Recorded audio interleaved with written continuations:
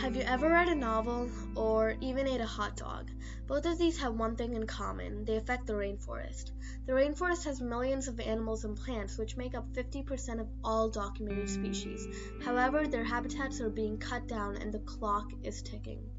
If we don't fix ourselves by 2050, the Amazon rainforest could be entirely destroyed. This could mean not finding as many medicines, not being able to use ingredients like palm oil, or making certain types of chocolate disappear.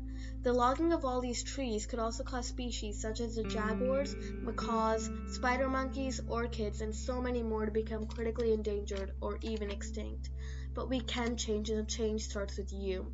With simple things like recycling, not running the tap water, using cold water instead of hot, or reading ebooks instead of buying a paperback, or even volunteering at a conservation project, you can make a difference. This is it. This is the time for change.